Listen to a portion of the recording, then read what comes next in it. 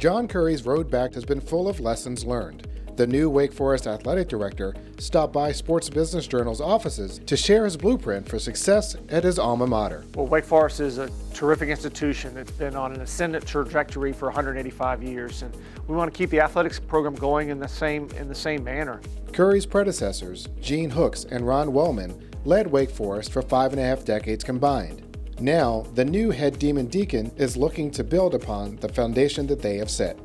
We have great facilities that have been built over the last number of years, and we have a few that are almost finished, the Shaw Basketball Complex and the Sutton Center, adding to McCrary Fieldhouse, which is just a couple years old. We'll continue to look for opportunities in that regard. We're going to continue to have great people. We have a lot of great coaches across the board. Having great coaches requires great resources, and so we have a resource generation challenge just like everybody else does.